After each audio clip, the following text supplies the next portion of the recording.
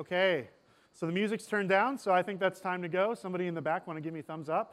All right, we got a thumbs up. We're ready to go.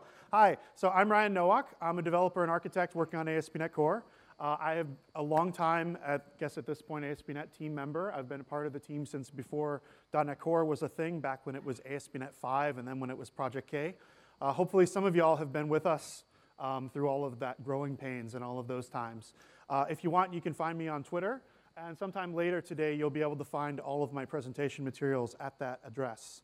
So today, we're going to be talking about some new ideas as part of ASP.NET Core. And we're going to be talking about some things that are a little bit further in the future.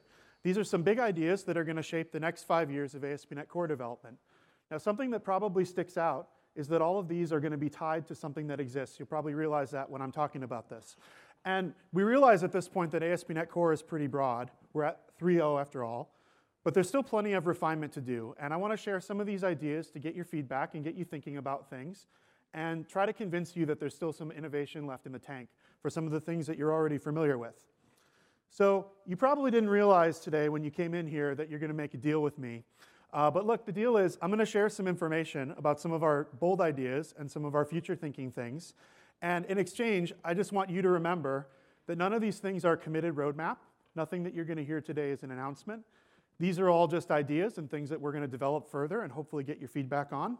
Some of these things that we're going to talk about might be the right solution to the wrong problem, or they might be the wrong solution to the right problem, or they just might be things that we decide not to do for whatever reason. So keep that in mind as you're hearing about this stuff. As with any of these talks that are coming from Microsoft, tell us what you like. Tell us what you would use it for. Your feedback is incredibly valuable in helping us understand what to build and what to do. So first up, we're going to talk about something called Project Bedrock. And in order to understand what that is, we're going to need a little bit of background about the HTTP server. So I want to introduce you to Kestrel. Kestrel is our HTTP server, and it was written by engineers on our team as part of .NET Core 1.0 because, well, we needed a cross-platform HTTP server. If you're going to build a web platform that works everywhere, you need a server that works everywhere. So we had a long legacy with IIS on Windows, but we wanted to build a server that we could take everywhere and give everybody the same experience, no matter what operating system you're developing on or what operating system you're deploying to. Now, what you're seeing on this screen is the results from the Tech Empower Web Framework benchmarks. This, in particular, is the plain text benchmark, which is part of the Tech Empower suite. There are some more. And this particular one is like a 50-meter sprint. So you should think about this like, what's the minimum amount of framework overhead? Like, what's the fastest your server can do? It's a measurement of how much overhead the server adds and what are the sort of raw capabilities of the server. There are some other benchmarks that are part of Tech Empower that are a little bit more realistic. But this one is really just hello world, and it's kind of a race, right? So you can see us hanging out here at about 10 or 11. 10 and 11 are both us, the red lines. But really, this is a 17-way tie. So with these Tech Empower benchmarks for plain text, there's currently a 17-way tie at the maximum theoretical throughput for this particular benchmark. We're maxing out the network. If you look at what some of these other frameworks are, over here in this language column, I guess it's abbreviated LNG, you'll see Rust, C++, Go, and the only other sort of managed stack that you'll see there is Java. The rest of these are all going to be native code kinds of stacks. So clearly we're doing something right if in this competitive benchmark we're getting into the top sort of echelon and we're with everybody else in a tie to max out what's possible at the benchmark. So that's something we've done so far. This is kind of a layering diagram of what Kestrel looks like in ASP.NET Core 2.0. And you might not have much experience thinking about these bottom two layers because they're not the kinds of things you typically write applications with. You're not normally thinking about what's going on inside the details of the web server when you write an application. But that's OK, because that's what I'm here to explain to you. So before an HTTP request gets to the middleware pipeline, the server has already done a bunch of complicated things. The server manages TCP connections. It deals with timeouts. It deals with a bunch of security features. And it translates raw bytes going over the internet into the kinds of objects that you get to interact with in your ASP.NET Core application. So if we gave you instead a server where you just get like a stream and raw bytes, and you have to parse the headers yourself, and you have to write the body yourself, and you have to write the headers yourself, that wouldn't be very good. You wouldn't want to use it. It wouldn't be very productive for you. At the bottom of this diagram, on the left side, and that's from V1, is libuv. libuv, if you're not familiar with it, is the C library that's at the core of Node.js. People probably use Node, at least hopefully everybody's heard of Node. So we actually in V1 took the library that's at the heart of Node and made it the cornerstone of our server. The reason why we would do that is, well, they wrote a pretty good implementation and it's cross-platform. So we had an existing cross-platform library that we could use for sockets and TCP and all kinds of networking related things that we could build a server on top of.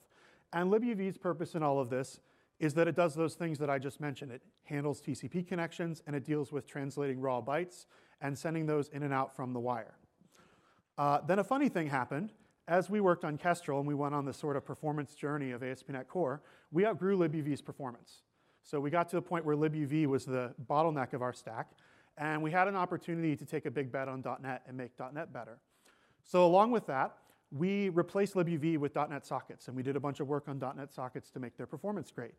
And that gets us to where we are right now. So if you think about Kestrel and serving your application, what's actually going on at the network layer is it's using that familiar class systemnet socket, like we're using types in the BCL to do all of our network I/O in Kestrel, and that's because of investments that we made in performance at that layer. So we think of this bottom layer here, we call this the transport layer, since that's the thing that's transporting bytes somewhere else when you make a network connection. Now, then we started work on HTTP2. HTTP2 is a change at the top layer of the server.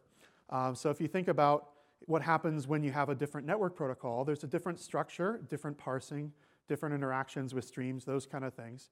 And so we extracted that top layer and turned it into something we call the protocol layer. And we have 3 protocols that we support that are in the box. We have HTTP, HTTP2, and SignalR.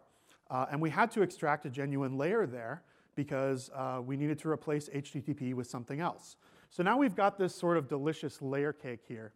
On the bottom layer, we have the transport layer. We have connections and raw I/O. On the top layer, we have protocols, the things that provide structure and provide meaning to those raw bytes and provide useful semantics that you use to build applications. And in the middle, we have that delicious layer of peanut butter that we call the server.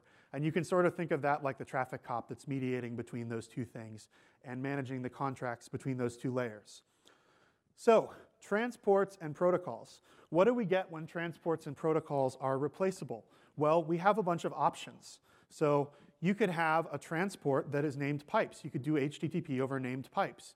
You could do HTTP over a Unix domain socket. You could do HTTP3. You could do SignalR. You could do AMQP and MQTT, which are some new protocols that are emerging that are really exciting. So we kind of developed this recipe for how we want to architect the server and developed a recipe for how we make those components replaceable so that we're better equipped to deal with change in the future and to adopt new stuff in the future. So that's basically Project Bedrock defined.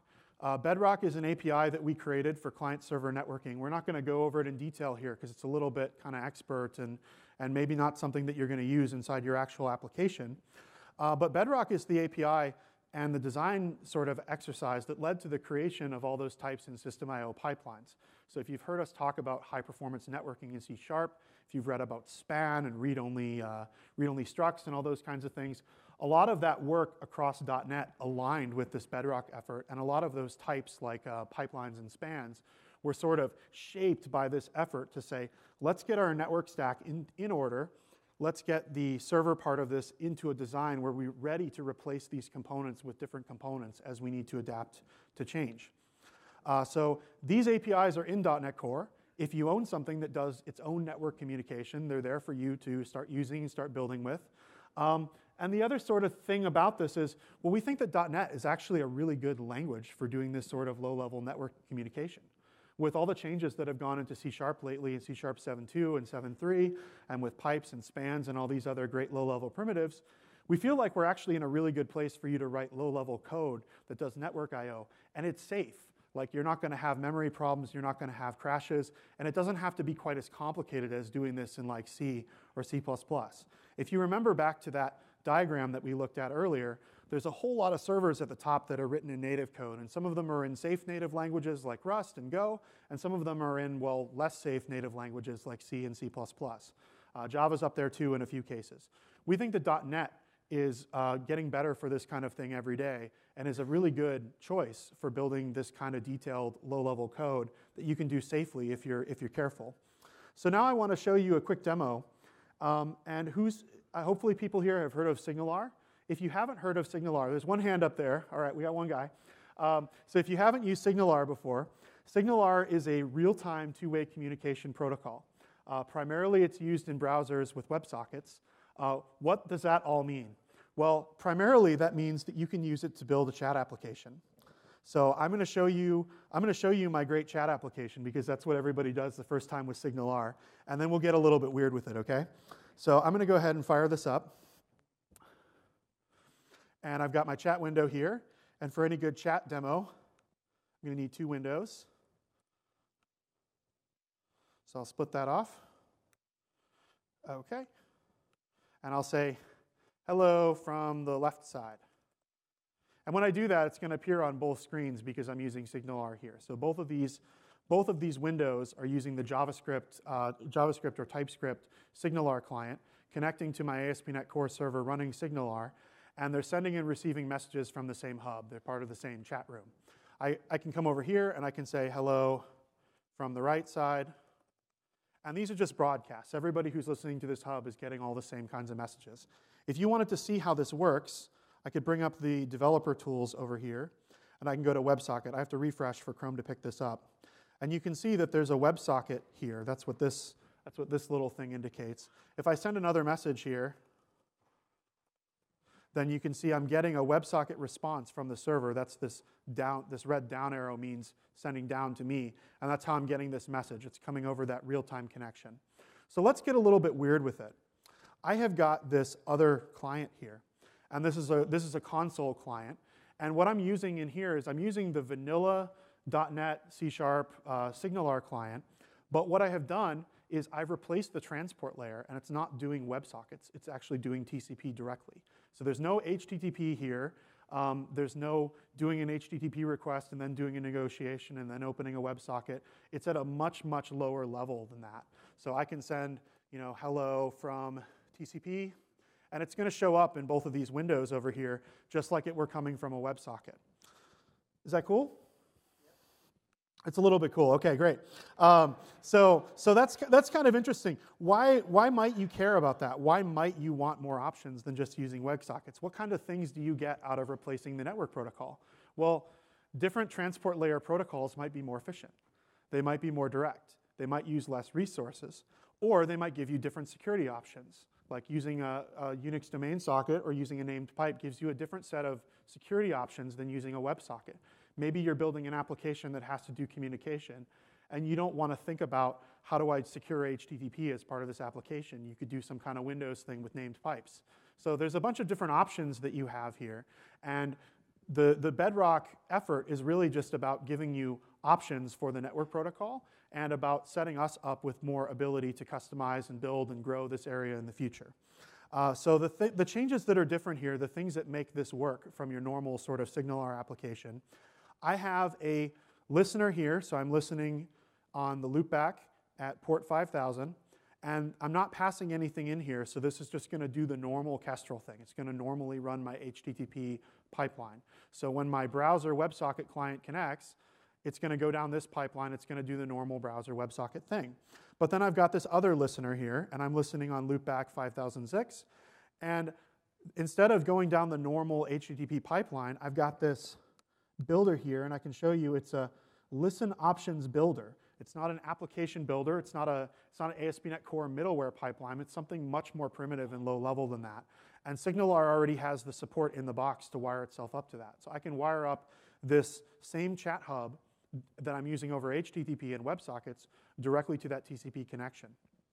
Over here in my client-side application, the only thing that's different in this console application is instead of giving myself a WebSocket URL, I'm giving myself a TCP connection and saying, hey, go to this TCP address. So the future of Project Bedrock, what does that future hold? We think that these APIs are pretty good, and so they're public and stable in 3.0. What's left here is that we need more protocols and transports. So on the horizon is QUIC.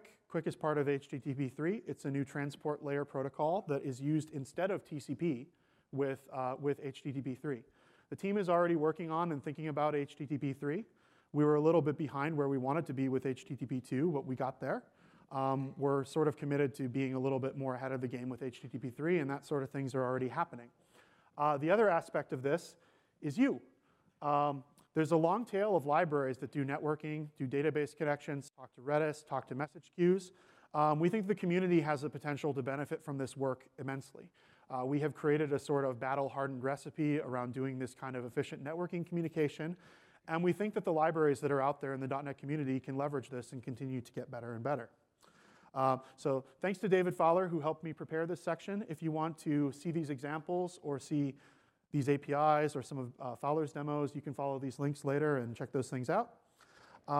Next, I want to talk about Project Houdini, which relates to all of our frameworks we ship and how they integrate or don't integrate with the rest of our framework. So let me ask, does this seem balanced? I have got a list here of features that exist in ASP.NET Core, and I'm sort of dividing them up between whether they're implemented at the platform layer or whether they're part of ASP.NET Core MVC. So we have the ASP.NET Core platform on the left with like a couple things that are unique to it. And we have MVC on the right with this like embarrassment of riches, right? Like there's all these features over in this right column that are unique to MVC. Let's add some more frameworks to this mess. So let's add SignalR and let's add gRPC. Anything that's part of the platform layer, you get a uniform experience across all these frameworks. It's shared, it's reusable, it's sort of set up for you to get the same thing no matter what of these experiences you're using. Anything in MVC, if you want to share it across any of these frameworks, you don't really have the option to do that because it's locked to MVC. So our options, if we want to say reuse routing inside of SignalR, well, we ended up duplicating that, and that's actually what SignalR prior to 3.0 was like, is it had its own routing system that was separate from the routing system in MVC. So lately, I've been peeling the onion here to see how many platform level features should be abstracted from MVC. How many things that are here should probably be pushed down lower in the stack and should be made more general purpose and more reusable. Routing was the obvious place to start here because so many other decisions are driven by what routing does. So in 3.0, we made a change to the routing system, and we made a new routing system be the default. The old one is still there. You can still use it, but we're strongly encouraging everybody to get to this new one. And the reason is because, well, it's universal. It solves a bunch of problems with the old one. We think it's better in every way. And we're working to address scenarios that keep people from adopting the new thing and get them on it. New stuff like Blazor Server and gRPC don't integrate with the old system. They only integrate with the new one. So gradually over time, we're going to move more and more scenarios onto the new system and eventually try to rip the old one out. And as you can see in this code sample, there's a whole galaxy of stuff that's plugging in here to the same routing system.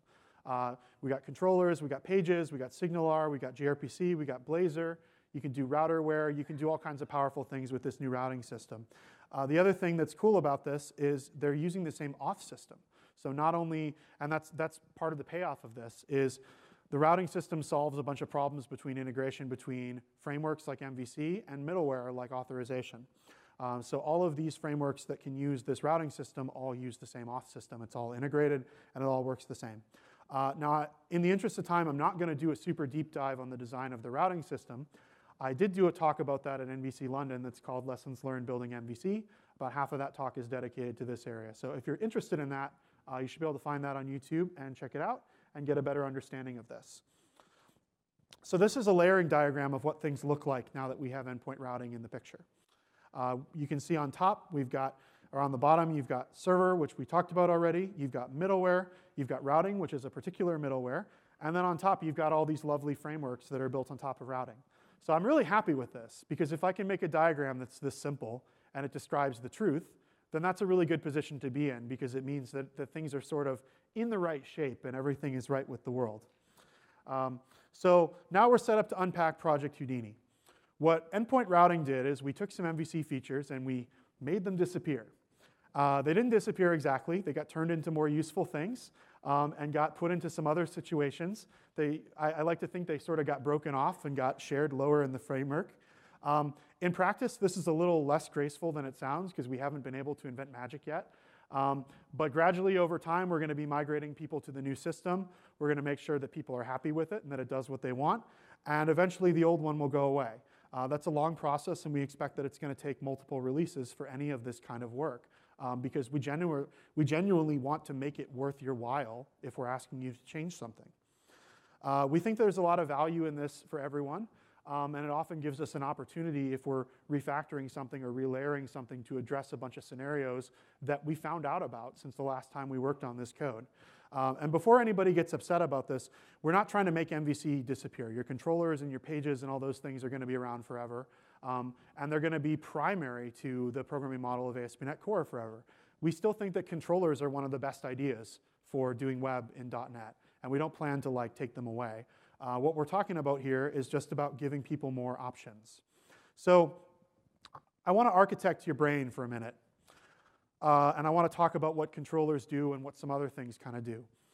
Controllers are a very declarative solution, right? They give you a place to put methods on a class. They give you a place to write parameters. They give you a place to declare a return type. They give you a place to put attributes.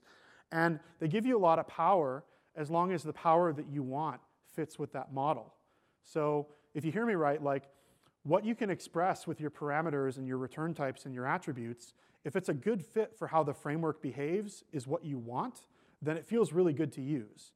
If what you want is not a good fit for what the framework provides with those attributes and parameters and return types, then it doesn't feel very good to use. On the other hand, imperative solutions, you write the code you want and it does the things that you want. They're often a little bit more verbose, but in exchange for that, everything is very pay for play. You told us exactly what to do, and we're just doing it. They're usually a little bit simpler to understand because there's no magic and there's no secrets going on.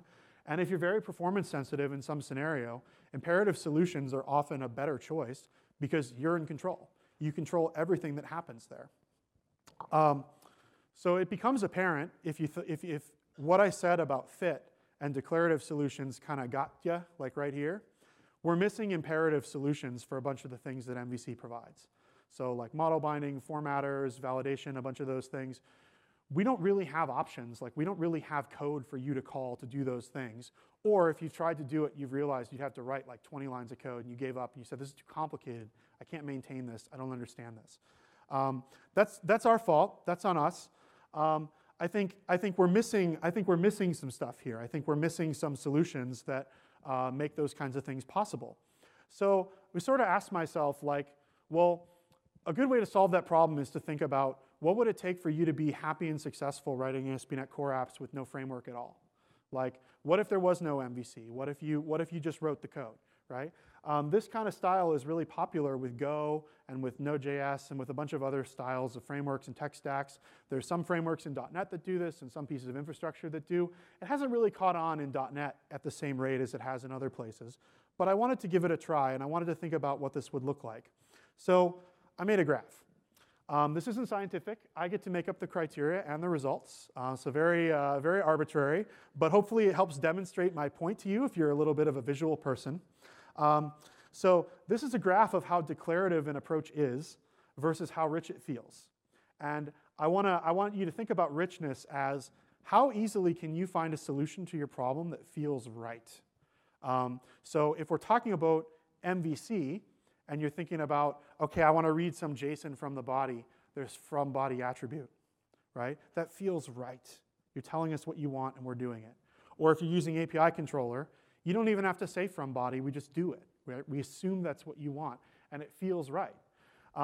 Richness is ultimately what you want in a framework. It's what makes you happy when you use something like MVC or Razor Pages. Being declarative is probably the most common way to get there in .NET. However, if you're optimizing for performance, you might not want to be declarative because every feature has a cost, and you might not always want the cost of all those features. So for controllers, we're sort of over here in this 80% bucket, right? Very, very declarative because you express everything by methods and attributes. And there's only a few concerns that you're expected to handle yourself inside your action method. The framework does the rest. The key is that it feels really good if you have the right tools to solve your problems, which is why I'm only giving us an 80% in richness. There's some tools here that are missing. If you contrast that with routing, well, you get to write delegates. It's like writing a middleware. It's very bare bones. You don't really have a lot of tools available to you. And so it's not very rich either. If you want solutions to the kinds of problems you have or the kind of tasks you have to perform, you have to write those pieces of code yourself. So I've been doing a lot of thinking about what it would look like to make solutions to those problems. I don't want to add more declarative stuff because that would just sort of turn routing into MVC, and we already have MVC. Controllers already do that. So what if we added more imperative constructs? What if we added more services I could interact with and more ways of solving the same problems that would work with something like routing on its own? And I reckon it would still be useful for the times where you're using controllers as well. So that brings me to Project Houdini and something I like to call route to code. And I'm really asking two questions here. How can we make minimal back-end services feel good? I want to hover in on that word minimal. And when I say minimal, I mean, like, do you have a service that's going to have like 4 endpoints in it? Do you have a service where you're going to write like 50 lines of code? Do you feel like ASP.NET Core can do that? We look at some other tech stacks out there and we say, well, Go can do that. I bet we could make .NET do that. In addition, I want to think about if you're writing one of these small applications that's going to be really simple, can we remove some concepts? Can we simplify the number of things you think about? Can we make it scale really well to having a really small amount of code? I think we already do a pretty good job when you have a large amount of code. I think we've found this niche with people having 50 controllers or 100 controllers or 50 projects or 100 projects in their solution. Does it feel really good to use a small amount of code with ASP.NET Core? And that's really what I'm after here. So I have a demo of this, and I've taken some risks, and I've made some assumptions, and I've shaken things up a little bit, and I'm going to point out some of those things to you. So what if you created a new ASP.NET Core application, and like this was what you get by default? And just to prove that I'm not bluffing, I'll open up. You can ignore the man behind the curtain, ignore these other projects here. I've got my weather application, and I've got a config file, and beyond that, I've literally got just one file here. There's one code file. I am cheating a little bit. I will acknowledge that I'm cheating. I put my data model in another project, but let's assume that you've got some data model, and we're really talking about, could the ASP.NET Core part of your app be one class, one file, that simple? So what I've done here is I've kind of combined like program CS and startup. This is all of those things in once. And I've introduced a base class, and I've given it a presumptive namespace to assume like it's part of the framework already. Like I'm already shipping this, great. And look at how much complexity goes away. Like I don't need a configure services because I haven't added any services. I don't need that big program main method because I'm not customizing what goes on there anyway. I mean, who is? And I just have this configure method with the middleware pipeline that I care about. So it's really kind of slimmed down and bare bones and simple. Let's try and add some code to this. So I'm going to build a really simple weather processing application, and we're just going to do some weather forecasting. And I've already written this class, which is my weather supercomputer. So I'll get an instance of my computer, and I'm just going to close over this, my weather supercomputer. I'm just going to close over this and use this here, and it's going to be treated kind of like it's a singleton. If I wanted to make this come from DI, I could register it as a service, and I could just say services dot get required service and get it that way, but we're not going to mess with that right now. So now I'd like to add some routes, or I'd like to add some things that are going to handle requests here. And I can do that with this endpoints builder. So I would just say endpoints dot map get. I'm going to have two sort of actions here. I'm going to handle weather for a place. And then inside here, I'm going to get the HTTP context. And I'm going to read this place route value, because that's how I'm going to look up what the weather forecast is. Var place equal to, I have to cast it to a string, because route values is untyped. Context, request, route values, and I want to get the place. And then I'm going to take this place, and I'm going to ask my weather supercomputer, can it tell me about the weather? Computer.getForecast, and I'll give it the place. And then what do I want to do? Well, I want to write this out as JSON. One of the things that you run into a lot with .NET is that the efficient ways of doing things are often not the simplest ways of doing things. So if I wanted to be really simple, I could serialize this to a string, and then I could write the string. If I wanted to be really efficient, I could add a using, I could create a serializer, I could call some complicated method, blah. So we can help. We're here to help. One of the ideas that's in my prototype here is, well, what if I had methods on the response for that? And you see that, and you're like, how did we get this far? How did we get to V3 without having this? It's kind of mystifying, right? Let's do the same thing. Let's handle some input.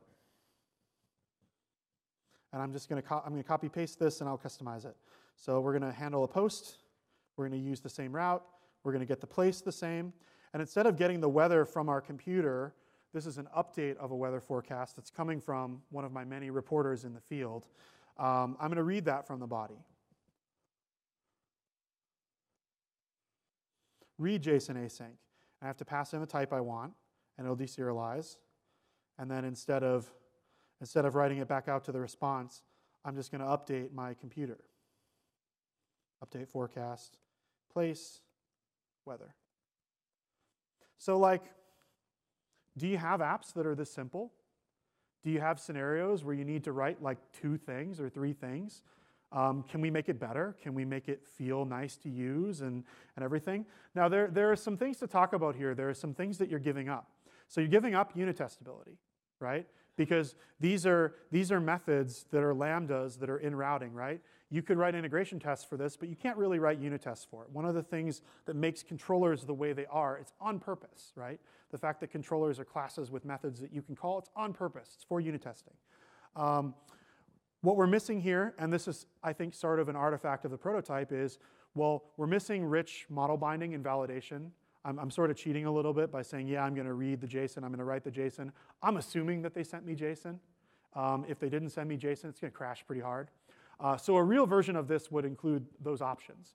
But it would also probably include these sort of low-level primitives like reading and writing JSON directly for the case where you're not willing to pay the cost for that. So there's a future where we're giving you more options here. And I think it looks like something like this plus let's take model binding out of MVC and make it separate. Let's take formatters out of MVC and make them separate and give you some options to build these kind of applications. Cool. So that's that demo. So the future of this looks like us continuing the work we started with routing. We want to gradually and gently evolve MVC in a way that you're happy to come with us and you think that it's helping you. And we want to move features down in the platform. This helps make MVC and ASP.NET Core and SignalR and gRPC and all these other things feel more consistent and capable no matter what feature set you're using. In parallel with this, we want to continue to try and build up this sort of small code, small concept, small complexity scenario. And we want to add more options that give you direct control when you feel like you need it. Let's shift gears pretty dramatically now. And I want to talk to you about publishing. I know, it's a really exciting topic. Who here, show of hands, who here has got an application that they do a self-contained publish with? That is not that many people. Wow. OK, I'm going to assume that the rest of you just were too shy to put your hand up. So I have got some screenshots on this slide comparing a normal self-contained publish with a single file self-contained publish. Single file self-contained publish is a thing that we added in .NET Core 3.0. And it gives you the ability to sort of bundle all the executable parts of your publish output into a single file. So if you remember, we started talking about .NET Core 1.0. It was a really, really exciting idea that we could have a version of .NET Core that you could just drag and drop somewhere. Now we're talking about having a version of your application that includes .NET Core that is just a single file that you can drag and drop somewhere, right? So looking at this data in a little bit more detail, single file today, you get 5 files. Most of them are config, and you get 1 runnable file. And for a normal publish, you get a whopping 324 files. They're both around the same size. They're both coming in just under 95 megabytes. And the reason why it's 95 megabytes is it includes all of .NET. It includes all of the dependencies that you need to run .NET, including native code, including XML, including crypto. Everything that's not part of the operating system for whatever platform you're running on is part of that publish output. These results, by the way, are for release on Linux, but it's not significantly different on other operating systems. So we asked ourselves, well, 95 megs is kind of a lot. Can we make this better? Can we lean into this? Can we do a little bit more? So we've done some investigations into this. And we really looked at a bunch of different axes that sort of push the boundaries of the .NET tech. So even if you're not a self-contained published person, I hope you're going to hear about some stuff in this section that's going to energize you and excite you, because there's some other things that are happening here that are going to be useful to you no matter what kind of .NET you're doing. So our criteria for sort of looking into this is we don't want to make any compromises on performance. We feel like our performance for ASP.NET Core is really strong already for runtime throughput. We don't want to give up any of that. We do want to make startup performance better. We feel like that's not good enough. And so a big part of this investigation was, well, what if we tried to improve startup performance? What if we threw everything at it? What could we do?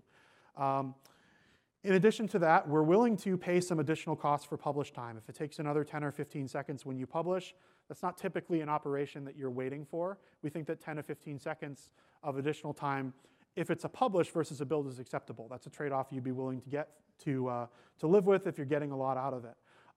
And lastly, any sort of tools or workflow changes or fundamental pivots we make to .NET have to be something that everybody can leverage. So all of these changes have to be things that are within striking distance of every person and every app. If you have to jump through like a million flaming hoops to get to the point of being able to do a self-contained publish or do a small publish or leverage any of these new features, not a solution. If we can't take you with us, it's not worth doing. You might be asking at this point, why don't we just use Mono? We know that Mono can make some really small apps. I also work on Blazor. Blazor is a Mono app right now, and it's about under 5 megs or so. We know that Mono is optimized for that and kind of has that going on already. And the answer is because this is about server, we wanted it to be based on Core CLR, and we didn't want to lose any of the nice performance we have or things that we have with Core CLR. We are using a lot of the ideas from Mono, and we're using a lot of the tool chain from Mono. So we're not ignoring that exists, and we're not throwing it away, but we're using Core CLR as our starting point. This led to a bunch of ideas all over .NET to try and make this better. And I'm going to talk through over the next couple minutes what some of these things are, and then I'll show you some data. So the runtime team was able to write a more advanced version of the single file host. I know I've shared with you already in 3.0. You can do a publish, and you can get a single file host out of it that's got all the runtime, all the native stuff in one package. They've made a really advanced version of that as part of this prototype that has all your assemblies and all your native components in it, but it's designed in such a way that when it loads those assemblies, it just puts them in memory maps them into a location that the loader can understand and is able to load those assemblies with 0 copies. So there's no like unzipping files to disk or copying things around in memory. It's really, really advanced, and it's probably about as optimized as something like this could get if we still wanted to retain assembly identity. We have done experiments in the past where we say, let's just put all your assemblies in one big blob. It doesn't go well. It breaks library code. It breaks assumptions that library authors have. It creates some big problems. So this is about as efficient as it can get for doing something like this. The change is relatively neutral on size, and it decreases the startup time significantly because there's no extra copying happening. So this gives us a single file. What kinds of things can we do to make it faster? You can open the context menu. So to make things faster, and I'm talking about startup performance, so how do we get into your app? We have a couple tools. One that we already have is called CrossGen. If you haven't heard of CrossGen before, that's OK. You're already benefiting from it because it's already on for you in most scenarios where you're running your code. CrossGen is something we use on pretty much everything we ship that ships in the box with .NET Core. And what it does is it does a lot of the work that the JIT can do up front. There are some limitations on things that CrossGen can't do, and there are some things that CrossGen does slightly less well that we avoid. But generally, you should think of CrossGen does the JIT and the loaders work up front as much as possible to try and make the initial run of your managed code faster. And what it does is it trades speed for size. So you're getting a whole lot of startup speed. You're giving up a lot of size because things are getting bigger, because in addition to the IL version of your code, you've got native versions of your code in the same DLL. However, since we wanted to preserve startup, we didn't want to, I guess, go backwards or regress in our startup performance. CrossGen was a must because we have that on today, which hurts the size goal a little bit. If you had a scenario where you really cared about the size and you didn't care at all about the startup performance, turning this off is an option you have. You can strip this out, and you'll get a little bit smaller by a couple megabytes. So the single file host here does a big part of the heavy lifting to try and make the performance better in this scenario. And it's basically an improvement over every other option that we have for this in this case today. At the managed layer, we're peeling the onion here. We basically used a hello world kind of ASP.NET REST API application, and we're trying to figure out what contributes to startup. And the way that we approach that is like, well, let's profile, and then let's slice off the features that show up as being the most expensive, and then let's profile and measure, and let's continue that exercise until we get to a set of recommendations about things that don't feel good or things that could be removed. The outcome of doing all this investigation is actually genuinely surprised me. There's not a lot going on in the managed code that's slow from our point of view.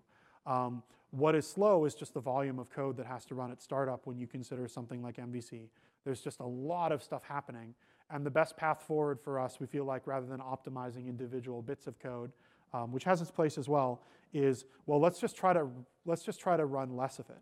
So depending on the scenario, are there features that you're paying for that you don't need? Could we remove them? Things that come up here are like file watchers for JSON config. File watchers are expensive. Reading JSON config is relatively expensive compared to the other things that are going on in startup. Setting up logging the first time, the way it's done, is relatively expensive compared to the other things at startup. Comparing the code sample we just saw with the kind of applications people build today, MVC is very expensive compared to that code sample. So we're taking a hard look at what features feel like they need to be part of this path. Some of those features need to go on a diet, and some of those features need to be removed completely. But we think that the path forward here, if we want to make startup time better for ASP.NET Core applications, is really about trying to get more features off the critical path. Next, to improve size, we turned on the linker. So hopefully some people have played with the linker, and I know you have, because I know I've talked to some of you, and I know some of you in the audience were at my Blazor workshop with Steve the last couple of days. So Blazor uses the linker. Mono uses the linker for Xamarin, and we ship support for the linker in .NET Core 3.0. So if you want to turn on a very conservative form of trimming as part of your publish in 3.0, you have that option. The form of trimming that we ship in the box with the linker is basically, it will look at the assemblies that are coming out of your publish output and say, if this assembly is not used at all, let's just skip it, which seems like a very safe and conservative thing to do. There are more aggressive and more radical things that you can do. So it says here, can remove unused .NET code and assemblies. Let's talk about why unused is in quotes. So if you've ever heard the term tree shaking before, I want to try and provide a definition for it. What does tree shaking really mean? The rude quick definition I would give you, tree shaking means that you start at main and you do static analysis to try to find every piece of .NET code, every method, every type, and every member that's used. Every type that's constructed, every member that's used. You start at main and you go out from there using static analysis until you run out of things to look at. By the end, you have a list of things that you know are used. Everything else that you haven't seen is gone. It just gets wiped. That's the most aggressive form of trimming that we can do, and that's generally what people mean when they sort of talk about tree shaking. So in this example, the question to ask is not what's going to be removed. The question to ask is actually what's going to be kept, right? Because that's how the algorithm works. So main A, B, and D need to be kept because we've seen use to them. Everything else, which is C and D, can be removed. So there are some challenges with this naturally. Running the linker on a large, busy .NET code base is really hard and has a lot of sort of innate difficulties that we need to work through. It turns out .NET libraries and frameworks are very complex. And not in the way that necessarily everybody's really smart, but like in a bad way when you think about the linker. Myself included, we do a lot of things that outsmart the linker and outsmart static analysis. And if we want this to work, if we want to have this capability for .NET, we need to solve those kinds of things. So what happens if you only call a method through reflection? Well, the linker tries to make some assumptions about things. It tries to figure out what you're doing, but really the right answer is if you're only calling a method through reflection, too bad it's gone. You're going to get a crash. What about something like dependency injection, which is in every ASP.NET Core application and is used in a very key way by the framework? Well, I'll tell you something. All the constructors are only called through reflection and dynamic code generation. So they're all gone. What happens is this widget factory service in this example has no constructor. So when the DI system tries to create it, it will just blow up and say, I literally cannot create one of these. So all the constructors are gone. What about your controllers? Do you reference your controllers from other parts of your code? Does MVC know about your controllers when you build? No, they're gone, right? So all of these very dynamic features that are productive, that we love, they sort of interfere with this, right? We need some smarts that can figure this kind of thing out. The other problem that you run into here, and there are lots more of these, many of these problems that I just talked about occur in spades in ASP.NET and in libraries that people use in the community, like your DI or your validation or your auto mapper, those kind of things. REST-Sharp, great library. Problem that's a little bit more common in the BCL and CoreFX is something that they call a choke point API. A choke point API is when you have divergent code paths or implementations that are behind a runtime check. So in this example, I'm reading an XML config or a JSON config. How do I know which one? Well, I have to decide at runtime. What does the linker see? The linker sees both. So your JSON serializer is probably a meg. Your XML serializer, if it's the .NET one, is like 5. So like you really, really only want one of these if you care about the size. Maybe you don't want either. So let's look at some, I jumped a little too fast. Let's talk about what the solutions to those things might be. The solutions to those things might be, it might be that we add smarts to the linker. It might be that we say, okay, we're going to teach the linker about controllers. We're going to teach the linker about DI. We're going to teach the linker to recognize all these things. That hits a problem immediately because it doesn't help you if you're writing a library. It doesn't help people who maintain AutoMapper or maintain REST-Sharp or any of these other great libraries that people use. So we think that the solution here is probably something to do with attributes and annotations and analyzers and a whole tool chain about making it possible for people to understand when they're writing code that runs a risk of breaking the linker or breaking linkability. It's a lot of work. It's a complicated problem. It's not as simple as saying like, well, I know that this library doesn't work with the linker, so I'll opt it out. Because many times these libraries are libraries that you combine with types from other assemblies. So you can't just like block linking on one assembly. That's usually not going to be enough to solve the problem. You either need to do it at the application level, or you need to build an understanding with the linker and tools to try and make it possible to do this safely. So let's look at some perf results. These are the size results, and hopefully this will help show you a little bit of the impact and why we're excited about this. So normal self-contained publish 92 megabytes. That's what you get today. If you use the linker in conservative mode, which is something you can do today, 74 megabytes. That's something that's within reach for you. You can get there. If you turn the linker up to aggressive mode, which is what I was just talking about, and you add the single file host, you can get down to 42 megabytes based on the current tech, assuming we make no changes to .NET.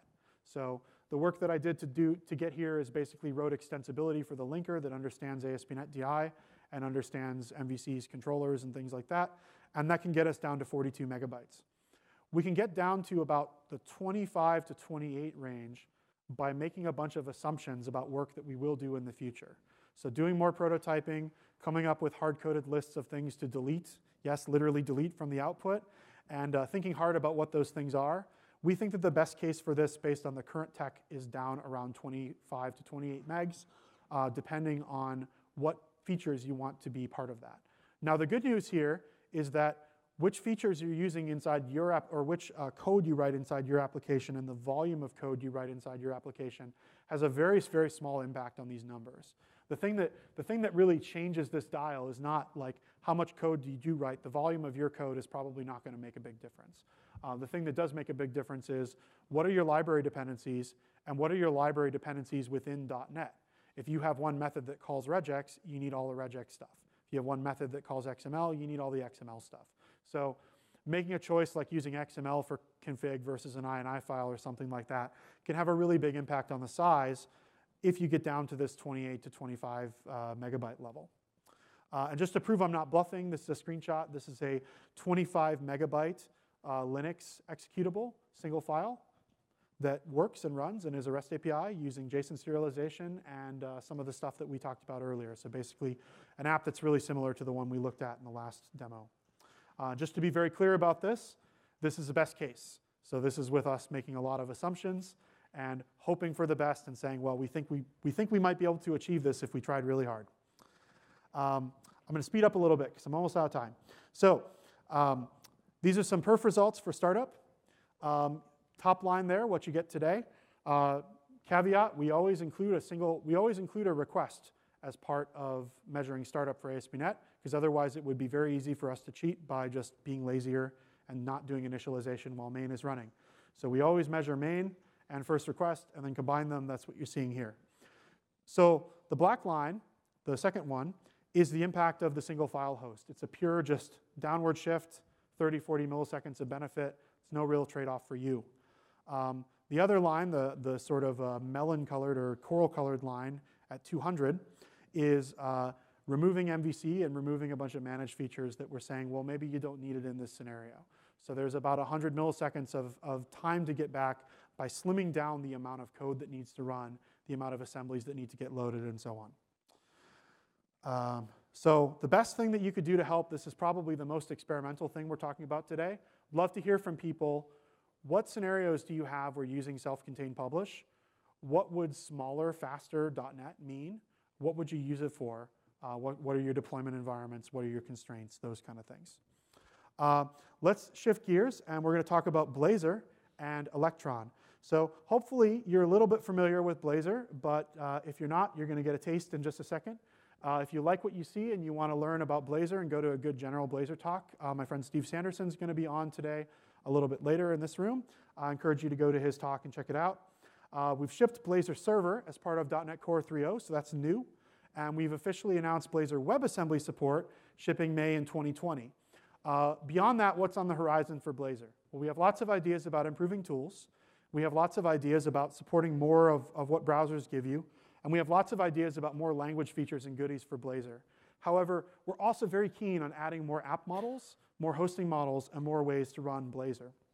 I'm going to show you a little bit of what a marriage might look like between Blazor and Electron, and what are some of the things that might give you. And we've shown some samples of Electron in use before, but we haven't really done a deep dive, and we haven't really talked that much about what the advantages of that are. So let's jump right into that. And just to be a little bit different, because it's Blazor and it's special, we're going to do the demo first this time. So let me get my Blazor solution here. Now, I like to call this B-Electron, and everyone else seems to pronounce it Blectron, and it kind of irks me. But I guess make up your own mind what you think is right. Your interpretation is as valid as mine. So I'll go ahead and get this fired up. This is building. OK, so I've got my app, and this is just a Blazor template app that I have B-Electronized. I have put this inside of an Electron shell. If you're not familiar with Electron, Electron is the desktop application that powers things like VS Code and a bunch of other stuff. It is Chromium and Node in a desktop application shell. It is cross-platform. It works on every operating system you'd care about for desktops. And it has a rich ecosystem with a bunch of features like crash reporting, auto updates, installers, publishing, and so on. And I have taken my Blazor app and I have put it inside this Electron shell, and you can see it's giving me this sort of single-page application kind of feel and activity. And I've got in the background here the code for what's on the screen right now. I've got a .NET event handler hooked up to an HTML button. And when I click that button, you can see my .NET event handler code is running, is incrementing that count, and Blazor is updating that markup. Electron, all of the UI that you're seeing here is HTML because it's Chromium. So it's the HTML web stack of technologies in the browser powering the UI. So I had a conversation with my boss this morning, and he said that he's very concerned about our overuse of this counter button.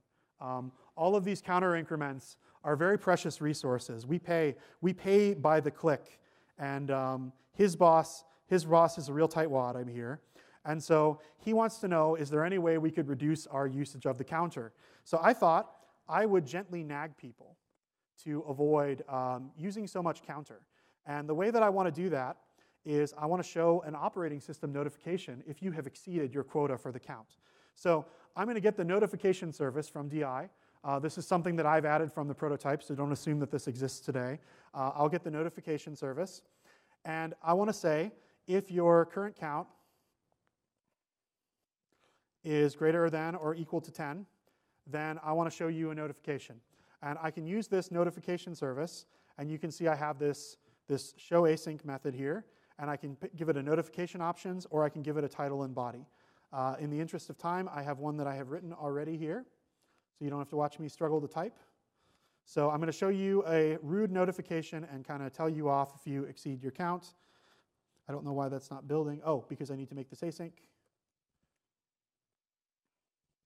Let's do that real quick. Get this going and watch the bottom right corner of the screen. So I'm going to click, get to 9, the next one. Didn't happen. Okay, great. Well, that's because Focus Assist is on. That's great. Let's turn off Focus Assist now. There it is. So I get my notification. Yeah, 13 is really too many. I should probably stop. Let's do something else. So notifications, interaction with the operating system. Easy to do when you're inside of a desktop application. What else can we do? So I have this fetch data page that's loading this weather report and sort of pulling it from the internet and showing it to you in this nice little UI. Now I heard from my boss that he doesn't really like using this application. He doesn't really like this UI. You know, I think I've done a good job on it, but he really prefers Excel, and his needs are very important. So it'd be great if we could get this data somehow into Excel. If you've been to Blazor Talks before, you've probably seen us do some Excel interop here. So I can do that. I'm going to copy one of our previous demos, and I'm going to give it its own little twist. So we're going to export this data from Excel, or from the Electron window into Excel. And I'm just going to define this little export function, and I'm going to totally put it in the wrong place and stuff up my demo. Just a sec.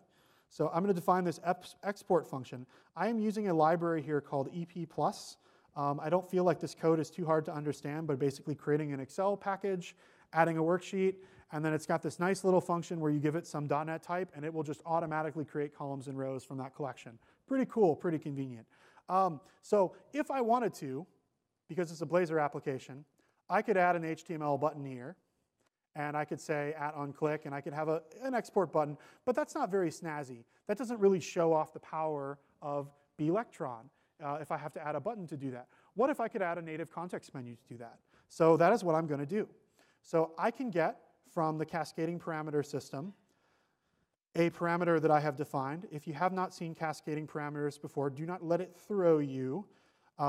This is just basically a way of saying, this is a value that is passed down through my UI tree, kind of like a context in React, if you're at all familiar with that. If you're not, I apologize, but just pretend that I get an access to the menu somehow and I can do something.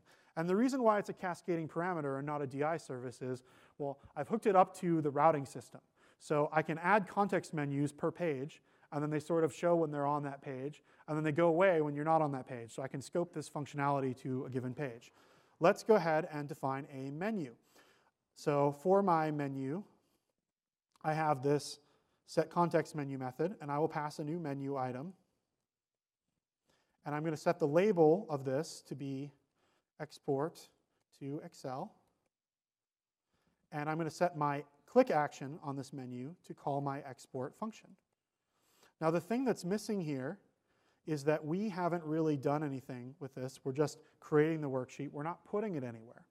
But because I'm inside Electron and I'm inside of a desktop application, well, I can just save it to the temp directory, and I can just open Excel. I can do all those things. I don't have to prompt you for a file download, which is how this demo would normally go. I can just do it directly because I'm on the desktop machine. So let me grab that snippet real quick, and let's give this a try. Yes, that is a context menu also. So loading. So you see if I come to my counter page, I can hit that context menu and it's empty. But if I come to my fetch data page, I can hit that context menu and I have this nice native looking context menu here that says export to Excel. Let's hope that works. Boom. So there it is in Excel. Inside the Blazor process, I'm able to create this worksheet. I'm able to save it to disk, and I'm able to open it. And the reason why that works is that I'm inside of a normal .NET Core process. So all the things that you could do in a normal .NET Core process with Belectron, you can just do. Skip over that. So how this works, we run your Blazor app in a .NET Core process, which is similar to how Blazor Server works. We use the Electron.NET library to control Electron. So we're using a third-party library that someone else has created that's on the internet. There's a link there if you want to check it out. We're using that to boot Electron and manage a lot of the communication with it. Inside the Electron renderer process, we have a custom build of Blazor's JavaScript support code. And we have a custom renderer inside of our .NET process that's managing the communication between those two. So you have a .NET process that's remote controlling basically a Chrome process to give you an HTML UI. The fact that it's a .NET process means that, well, you've got that familiar .NET programming environment as well as all of our existing tools and diagnostic capabilities that you have for .NET. So what might this look like in the future if we chose to invest in this? Well, we would need to build a bunch of Blazor-y ways to do Electron. I maybe showed you a couple in the demo here. I had a notification service. I had a menu manager kind of thing. It would probably come with us building a bunch of Blazor capabilities for Electron features that we don't have. We'd need to take a look at the Electron API surface, which is extensive, and figure out what of those things you need to be successful in Blazor, as well as a bunch more docs and recipes. In addition, the fact that we'd be doing something like Electron means that we would need a new tool chain. We need .NET Build support to build the Electron application, .NET Publish support to publish it, as well as templates and probably integrations for you with their crash reporting and their updating service. So with that, I'm at time, and I'm out of stuff to say, so thanks for coming. You can find these materials online a little bit later today, and I hope you enjoy the rest of the conference.